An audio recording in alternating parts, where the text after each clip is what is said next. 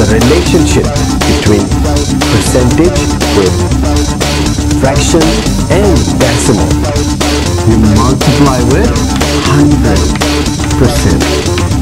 When you go from percentage to decimal, you divide with 100%. See that? So we're going from what? Decimal to percentage. So what are you going to do? We're going to multiply that with 100%. So I take 0.4, I times with 100%. Now look at that. 100 has how many zeros? 2 zeros. Grab the decimal and I move it to which direction when you multiply? To the right, because the number gets bigger. How many times? Twice. Why 2? Because 2 zeros, okay? 1, 2. So I put the decimal right there. So bubble has 4 in it. The second bubble got nothing, you put a 0.